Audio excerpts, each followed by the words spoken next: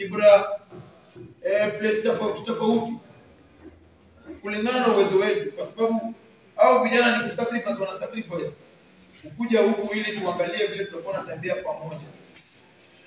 Kitu cha kwanza pia nashukuru wanahabari au online media ambao walikuja hapa, ambao pia wako kwa shida ya kulazimishwa kukatwa tax na nguvu. Hao pia wamekuja kwa sababu wengi wao ni watu wa ghetto. Wachache sana ni wale wanatoka kwa serikali.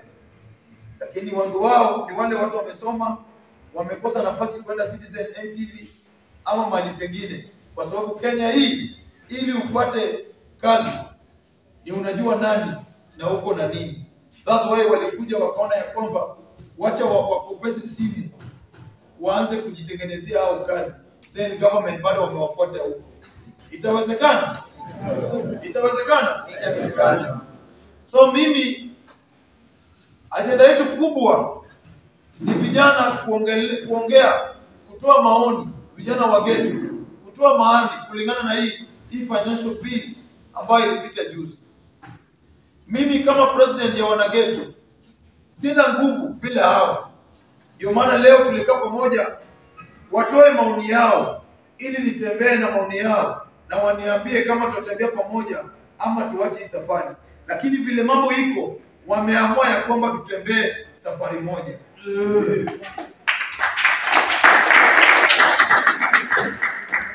Leo tunasema kwa sauti moja ya kwamba hii Kenya ni yetu na ni sisi, hii Kenya ni yetu na ni yetu sisi wote, bila kuangalia ukabila, bila kuangalia tribe, bila kuangalia kanisa wala rangi wala dini. Hii Kenya lazima tutafute share zetu kama watu wengine watatu wasasema ya kwamba hao wako na share. Watu wa ghetto wamesema wana shares na lazima tutafute pia tukue na share. Wana ghetto mko ready? Mko ready? Mimi na nyinyi tutatembea pamoja mkinipea nguvu. Yaani nataka kusema leo ya kwamba ghetto tutakuwa tunawana na watu upinzani kama partners. Sisi vita yetu kubwa sio political reform. Vita yetu kubwa ni economic reform, inafanya vijana wakoe. Kwa mimi naomba vijana kutoka kila mahali, kwa kutoka Rift Valley, Central, Ukambani, North Eastern, Turkana, mnijoin. Na leo tumelaunch kutembea kwa kila county. By next week, sasa zingine tutakuwa Mombasa ama tutakuwa huko Western. Sisi hatuna watu wanatufanya. Ni hao watu wa ghetto ndio wanatoa mbao 10 ili tusikie maoni ya vijana kutoka kila mahali. Sina maana hiyo? Na mimi naomba Kenyans wale wako na goodwill ya kusupport, watu support ili tu reach vijana wengine. Vijana wanauliwa usiku na mchana. Wasichana wetu wanapata mimba na wanapoteza hopes. Sasa zile vijana wana kazi, wanakosa hopes za kuoa, nao pia wanakosa hopes za kuolewa. Enough is enough. Lazima tushikane bila kuangalia kabila, bila kuangalia rangi, bila kuangalia party ili tupiganie hii nchi yetu. Wakina Raila na kina Kalonzo wamejaribu ya kutosha. Ni wakati yetu, lazima turudishe Kenya kwa mkono yetu. Mko ready? Ready? Mimi Calvin Sokot Gaucho naonanga mambo mingi ambayo zinafanyika na vijana wetu Waislamu. Nilisema juzi ya kwamba government wakitaka kujua ya kwamba vijana wanatumika wakati wa siasa, ndio wanaambiwa ni wakati ya vijana na wamama, wakati ya vijana na wamama. Lakini hao kuanzia mheshimiwa MCs na MPs mpaka kwenda kwa cabinet, wakisapata viti hivi, watu wanarudia kupiga na kushika na kuweka ndani ni vijana. Hao mama ambao wanaongelelea, hao ndio watoto wao wanakuwa frustrated. That's why kijiji sasa ukiingia, kijana kuitishi pesa ya kukula, anakutisha pesa ya kununua nusu, ili asahau ya kwamba akishakunywa hiyo pombe ama akishajidunga dawa, anasahau ya kwamba anafaa kuwe na bibi, anafaa kuwe na familia, anafaa kuwe, anasahau hiyo kitu, inafanya sahau. Enough is enough. Vijana wetu hawatasahau ya kwamba wanafaa wakuwe na familia. lazima tuokoane, tushikane mikono kutoka base ili tutoke nje, tupigane na hii serikali. Ni kweli si kweli? Na mimi nasema ya kwamba kama mnataka kujua mnapoteza vijana, endeni City Mochari. Kwa sababu City Mochari ni ya watu wa ghetto. Endeni mkae hapo kutoka asubuhi mpaka jioni, muone mwili ngapi zinaingia za kutoka, imetoka kwa normal death. Wale wamegonjeka kutoka wamegonjeka kutoka Kenyatta ama imetoka St. Mary's. Wengi wale wanaletwa hapo ni wale vijana wamechomwa, wale wamepigwa risasi, wale wamepigwa na raia mob justice. Enough is enough kwa vijana. Hao vijana wafanye mabaya kwa sababu wanapenda. Hao vijana wamekosa watu wa kuopea hopes. Wanadanganya wakati wa siasa, wakisapea viongozi mamlaka, wanakuja kwa frustrate. Enough is enough. This time round lazima tupate vijana wenzetu ambao watatupresent. Ni kweli si kweli? Kweli. Mimi niko na experience kidogo ya crime. Mali leo tumesimama hapa Mkuru. Tulikuwa napenda kukaa hapa chini, hapa base hapa chini. Inaitwa pale chini kwa Kinamula. Base movie. Na best yangu TT the late alikuwa na nyumba hapa, alikuwa anajenga ofisi yake. Alikuwa anaitwa Captain TT. Mungu aliniro yake mali yuko. Vijana wengi sana wamepoteza life yao kwa kila mtaa kwa sababu hawana watu wa kushika mkono yao. Juzi niliona governor Sakaja na nimefurahi vile deputy wangu amesema ya kwamba Sakaja alikuwa governor wa Texas.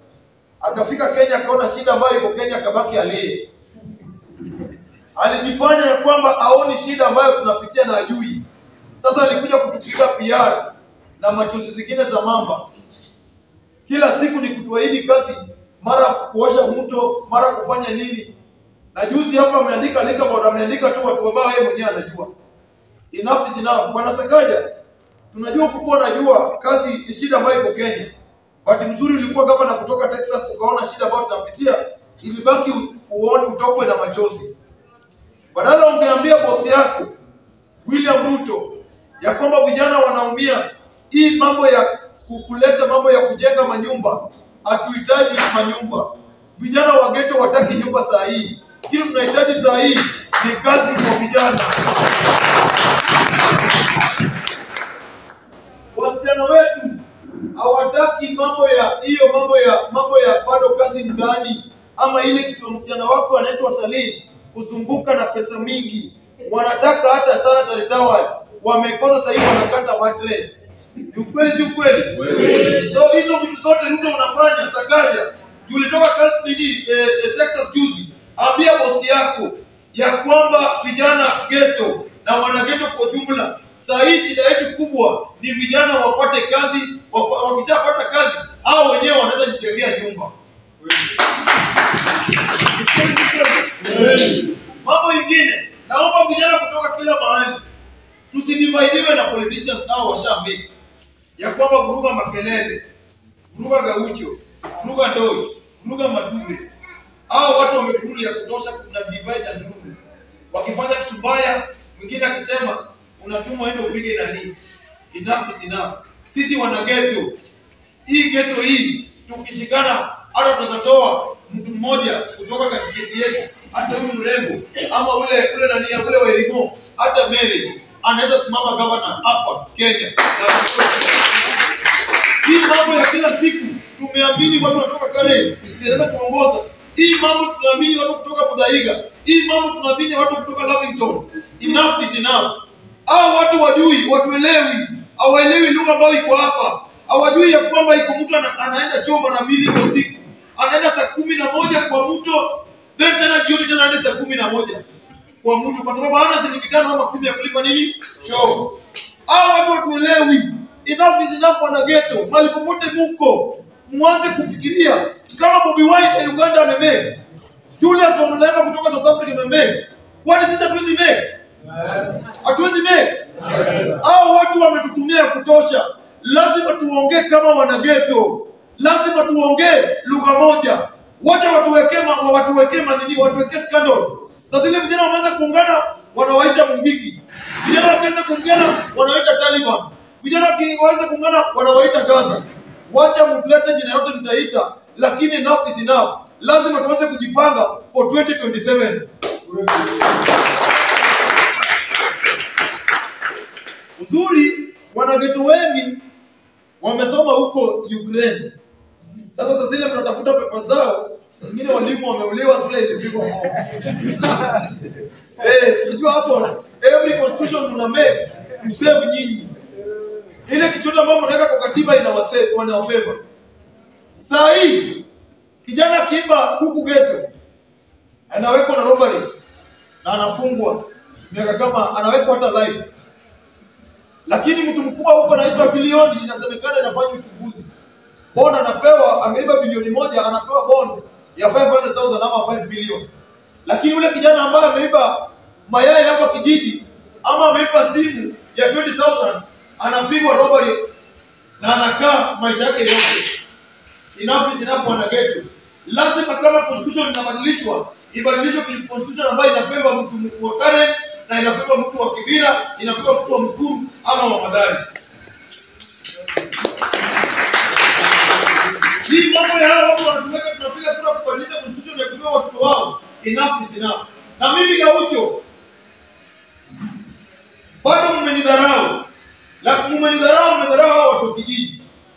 Mimi naomba kila mtu ambaye anatoka kutoka Kibira, hii message kusema ya kwamba enough is enough. Lazima turani nyuma ya mtu wetu ambao anaelewa shida yetu. Anajua kijana sasa kaa kwa bed akichonga maboka yake, akimeditate. I imagine ya kwamba hiyo nyumba ni yake. I imagine ya kwamba kujua ndege. Kwa sababu waanze kumeditate na kusema ya kwamba watu wajui hata bangi tufuti kwa sababu tunapenda. Tunavuta ili ukikaa njaa usikie uchungu ya njaa. Ni kweli si kweli? Ukivuta bangi na kule na maboka, unasahau bibiaka kukwambia kwamba unajua pesa ya kukula. Una imagine ya kwamba uliwacha unga. Watu watuelewi. Lazima tukue na watu wetu. Hii mambo zote wakina possession wanafanya. Tuko na wasichana hapa ambao wanaweza kuwa women rep. Tuko na vijana hapa ambao wanaweza kuwa senators. Ni vile sisi vijana tunaamini watu wa V8. This time round lazima tutoe hao watu wa pikipiki. Watu wa bodaboda. Waende kusimama hizi vitu. Wacha watu wagushe kama tumefanya nini? Tumesimama. Na mimi nasema in 2 weeks nilisema ya kwamba mimi sio mtu wa Azimio. Na naweka clear ya kwamba geto ama bunge sisi tuko partners na Azimio kwa hii struggle ya maisha. Mimi kama Gaucho naweza kuwa mimi ni life member ya ODM, but kwa sahi mimi na represent wale vijana wana sauti ambao ni watu wa geto na watu wa bunge. Wale wana understand ya kwamba mimi nilisema ya kwamba mimi Raila Odinga ni umbrella huko juu. Vile wakina Kioni wanakuja na party zao, Wajakoya anakuja na watu wa bangi. Watu wa bangi bado ni wangu. Kwa sababu mimi ndo natoka nao kwa kijiji. Na waelewa. So, mimi na represent hao. Na mimi naomba kila ghetto, please, preach love kwa wenzetu. Preach love, but preach hate kwa hao watu wadozi. Mweke hate, vijana waanze kuchukia hao watu. Sasa hivi wakienda huko, walikuwa wanalipwa pesa ili wapige yes, ili wao muumie. Mimi naambia warembo wetu, msilaumu vijana kwa sababu hawajaoa. Nyinyi lazima muelewe ya kwamba nyinyi pia sio ng'ombe mtu anaweza peleka nyinyi kule nyasi na peleka anakuja chukua nyinyi yote. Hiyo sio makosa yao. Ni government ina state. Iko the left titi, captain. Ulikuwa ukiingia kwake alikuwa ameweka bana. Inaandika ya kwamba ilikuwa nasema ya kwamba don't blame the youth, but blame the system. Usilaumu hao vijana, mlaumu system kwa sababu system hainini vijana. Saa hii wanataka kuandikana na polisi, utakuwa ya kwamba unajua nani na uko na nini. Kuhoteli na ni job tu ya 9 ama 5. Unapata msichana amepitia through supervisor ama manager amemnyorosha. Sasa wewe kama ulikuwa asla huko mtaki ngoja bibi yake kwambie babe, kuni ni utetea nini? Eti nimepata kazi na wewe hujaongana na ujui huo mtu. Wewe omba tu Mungu isikuwa umepata kimi hiyo siku. Sisi watu wa ghetto kila mahali tuna risk. Tukiamuka asubuhi na umevaa vile nimevaa hii jeans, waizi wanaweza kuwa umetoka mahali kuizi. Na hii sura yako si nzuri kama ya Gaucho. Unawekewa hapo suspect na umepigwa risasi na unawekewa mbodo hapo. Inasemekana ulikuwa umetoka kuitwa mahali. Enough is enough. Lazima vijana tuungane na tuende njia moja. Na kujiana njia moja, hao watu wakisema ya kwamba tunaungana. Wakisema ya kwamba tunaungana, wanaleta makeses. But mimi najua Mwenyezi Mungu anatuletea wale ambao watasimama na sisi ili tu drive ile agenda pamoja. Mko ready? Mko ready? Na mimi nasema, naambia Raila Odinga, Kalonzo Musyoka, Martha Karua na Kioni ya kwamba watu wamechoka. Watu wameumea kutosha. Mlifanya mlanda kusimamisha maandamano. Hao watu wasikii lugha yoyote, hawasikii Kizungu, hawasikii Kiingereza wanaongea nao. Hao watu wanaelewa lugha moja ambayo ni maandamano. Na hii maandamano ifai kusimama mpaka to make sure ya kwamba wamefanya zile vitu watu wake wanafanya nini? Wanataka. Si vitu nyinyi mnataka, vitu ya watu wake wanafanya nini? Wanataka. Na mimi nasema bila kuogopa kwa sababu mimi kushikwa nimeshazoea. In fact, wiki mbili nimekaa nje naona ni kama chakula yangu mtu mwingine amekula. Mimi nilishakata tiketi, bibi yangu anajua ya kwamba anytime Gaucho anaweza kufanya nini? Anaweza chukuliwa. Sasa yeye kuna sukuma yake hapo akishikwa yeye endelee tu. Mtu wa kurithi nisampea next of kin wawili. Kama siko yeye atachagua kwa next of kin, nani atachukua? Wanabunge ria. Wana Gaucho TV. Mimi nasema na nawashukuru wana Gaucho ya kwamba enough is enough. Anza kupigana na mbunge kutoka area yako. Iko kazi ambayo anafaa peane. Anza kupigana na MC ambaye anatoka area yako. Iko kitu anafaa peane. Then tunapanda tukienda kwa national government. Na naomba Raila na Kalonzo ya kwamba after hii bill kupita, watu wameshaumia, tuite kitu kinaitwa sabasaba. Maandamano ya sabasaba. Mko ready? Nataka tuende na kumi. Mko ready? Mko ready? Tunataka baba akitoka US akuja tangaze ya kwamba tutakuwa na maandamano ya sabasaba ya Kenya mzima. Hii itashinda enzi Orengo, Matiba, wakina nani, akina Sukuku. Hii itakuwa kubwa kwa sababu kila mtu atakuwa ameumia.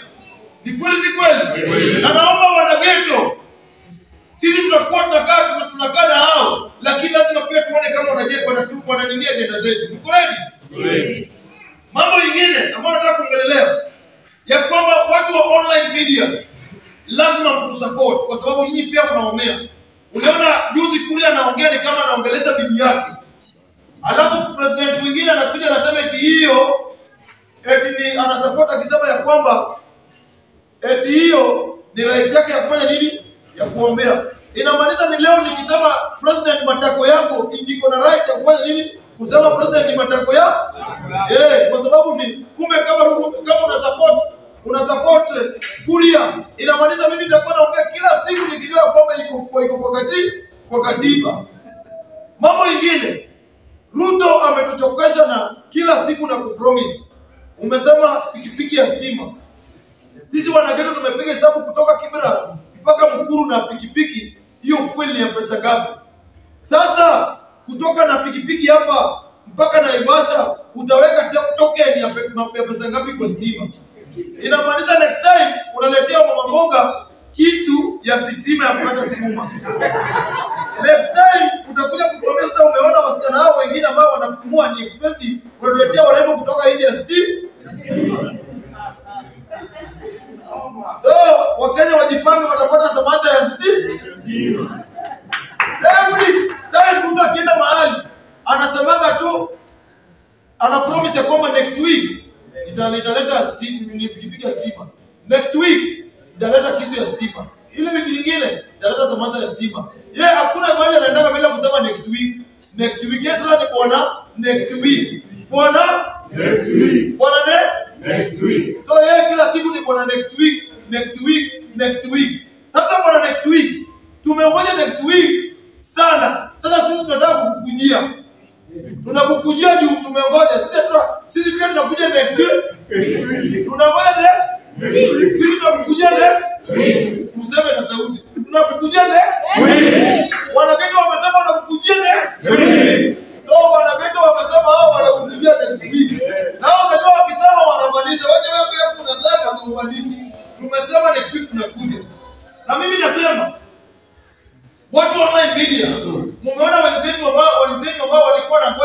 viewers kama nyinyi. Wakina Jalamo walienda wakaungana na wale. Sasa wanakuja kunyanyasa nyinyi. Sisi wanageto tutasimama na nyinyi. Na nyinyi pia mtusimame na sisi kusukuma vitu zetu. Tukishikwa mnatoa haraka na mnasema mapema, kwa sababu hapa iko wale watapoteza maisha yao, iko watu watashikwa. Mimi waliniambia wataniwekea mpaka bunduki. Mimi kuniwekea bunduki si shida. Bora tu yuko nitajua vizuri, sitasumbuliwa na mwanamke mzuri, sitasumbuliwa na njaa, nitakuwa under security, nyumba sitalipa, nitakuwa safe. Na vile nimesema ya kwamba Biblia yangu nisapea next of king wa wiki. Yeye ndo atachagua nani anamchukua kama niko ndani. So hatuna shida. Na mimi nasema wanageto lazima tuungane na msipigane wenyewe kwa wenyewe. Kwa sababu sasa ile unasema huyu kijana ni mwepe, unaungana na wazee wengine kusema huyu ni mwizi. Sister yako anasemekana ni malaya. Wewe zile sister yako anaitwa malaya. Huyu anasemekana amezaa kwao. Wao wetu wanatamani kuenda shamba lakini wanashindwa watoto wote na nani. Mimi niko na experience ambao vijana wamesimama, wamepoteza marafiki. Sasa hivi kijana bado anafaa kupelekwa nyumbani next week. Sijui week. Aitwa Yang, sasa hivi amekuwa hapa. Yang ambaye alikufa I think 2 weeks ago. Naona ni mtu nimetembea naye mambo mingi. Sasa hivi hapo City Mochari. Na vile alisaluliwa kama umetokesha kuwa na sura yako ni mbaya kama Gaucho. Wakikwekea robari, watu wa kwanza kusema ni ukweli ni watu wa mtaa. Wanasema ni ukweli tulikuwa na mshuku. Kwa sababu walikuwa na bana tujike si anafanya vizuri.